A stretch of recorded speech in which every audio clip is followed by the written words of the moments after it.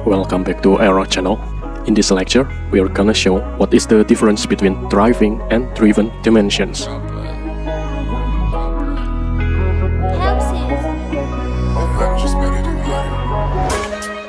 So here we have a front view on the left side and on the right side.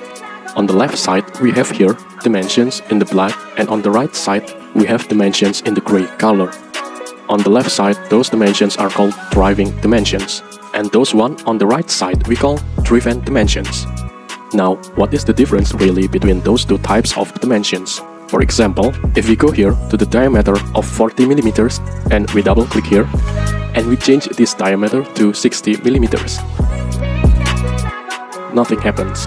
But if we go here to rebuild, let's click rebuild.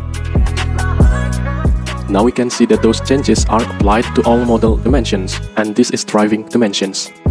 If we go to driven dimensions, if we double click here, you see that we can't change it. We can go here to the left side to the properties, and here we can override value. For example, now we have 60, we can go to 70, for example. Let's click OK. And now here we have a 70. But if we go now here to rebuild, nothing happens. The model dimensions are not changed. So, driving dimensions are dimensions that are affecting the dimensions of the model, while driven dimensions don't affect model dimensions.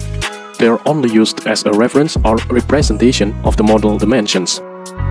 So again, if we go here to driving dimension, double click, we go here to 66, for example. Let's click OK.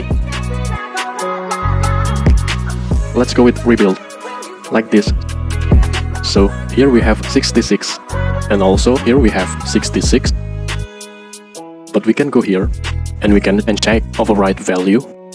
Let's click OK. And now we can see it's 66. Thank you for watching. Please subscribe if you like.